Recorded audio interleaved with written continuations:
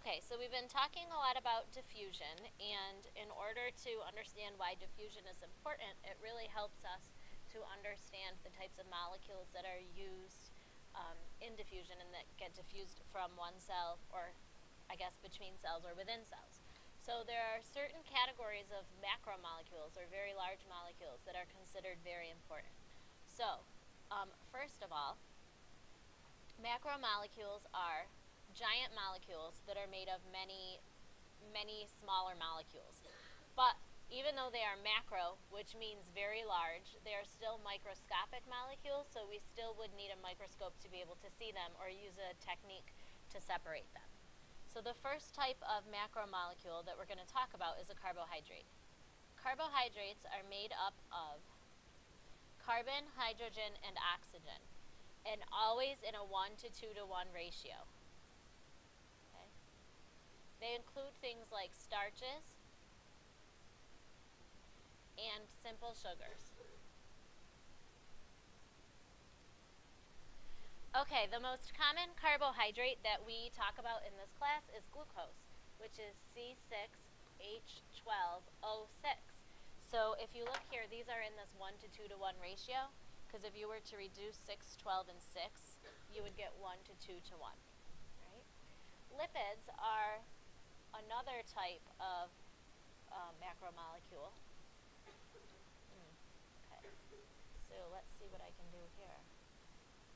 Okay, so lipid molecules are made up of carbon and hydrogen, as well as fatty acids. They include your fats, your waxes, and your oils. Your saturated fats are going to be solid at room temperature, so those are things like butter, for example, or lard, or bacon grease that is cooled. And unsaturated fats are going to be liquid at room temperature. So those are things like your oils, like vegetable oil or canola oil, mostly things like vegetable canola oil, olive oil, different types of cooking oils. So carbohydrates are a great source of energy for living things, but so are fats, actually. They are a tremendous source of energy. They can produce more energy than carbohydrates can. It just takes the body longer to process them. And your lipids are very important because they are found in your cell membranes. Remember, you've got that phospholipid bilayer. So without lipids, we wouldn't be able to have membranes, actually. Okay, the other two types of macromolecules that we're going to look at this year are nucleic acids. Those include DNA and RNA, and those are responsible for storing and transmitting genetic information. So we talked about DNA a little bit earlier in the year, and we are going to talk about RNA because it plays a huge role in protein synthesis. And our DNA and our, I'm not sure how to get rid of that. Our nucleic acids are made up of hydrogen, oxygen, nitrogen, carbon, and phosphorus. So on your Regents exam, a lot of times they'll ask you what molecules are responsible for life, and you can remember that by remembering the word chanpa. Chanpa, like champ, but chan with an N. So carbon, hydrogen, oxygen, nitrogen, phosphorus. And the reason we put them in this order is because carbon is the highest in relative abundance, meaning the majority of you is made up of carbon, and then hydrogen, and then oxygen, and then nitrogen, and the smallest percentage of you is phosphorus. So I want you all to repeat CHANP, which stands for carbon, hydrogen, oxygen, nitrogen, phosphorus. Okay, carbon, hydrogen, oxygen, nitrogen, phosphorus. Go ahead, you repeat that. Good. What I want you to do tonight is go home and go to your sibling, your parent, your guardian, your best friend, I don't care.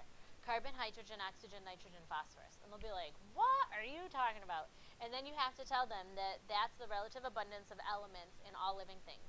Carbon is the greatest and phosphorus is the least. Okay? So this is an important piece of information right here. And then finally, we're going to talk about proteins. Proteins are made of carbon, hydrogen, oxygen, and nitrogen, and they are so important because without proteins, we would not be able to survive. Proteins carry, they're like the workhorses. They do everything. So when we're talking about photosynthesis or digestion or We're talking about getting rid of wastes. Proteins are the molecules that make all of that happen. So enzymes are important because they control the rate of reaction. Hormones carry messages to specific tissues in the endocrine system from glands. Antibodies are what help us to fight off pathogens, and a pathogen is just anything that's going to try to make you sick.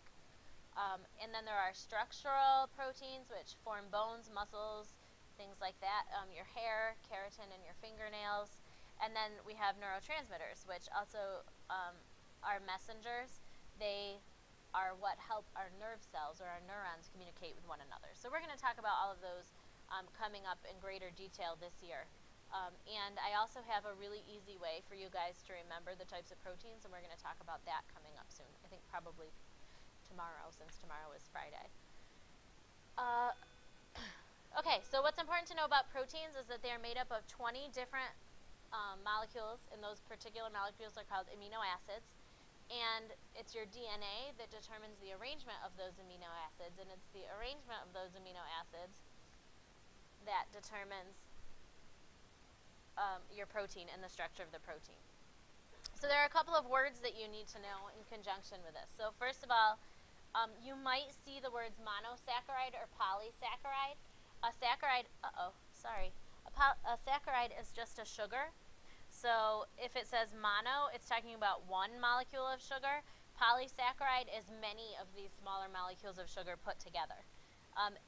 Saturated fats mean that they have no bonds that are available to be broken. So once you eat a saturated fat, it's just going to kind of, it's more likely to be stored rather than used for energy than an unsaturated fat, which has bonds that can be broken. And then your RNA stands for ribonucleic acid, and DNA stands for deoxyribonucleic acid. So that, my friends, is a quick, lowdown on macromolecules, I guess, which you will be expected to know for your exam on Wednesday.